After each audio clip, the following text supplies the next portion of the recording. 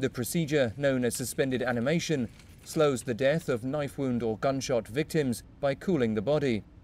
Severe blood loss causes traumatic injury patients to lapse into cardiac arrest. The patient dies after the heart stops delivering oxygen and nutrients to the body. The new method involves clamping the heart's ventricles while a cool saline solution is fed into the aorta via a catheter. As the heart pumps, the patient's blood is placed with the cooled solution, dropping the body into a state of hypothermia, where almost no oxygen-consuming metabolic reactions happen.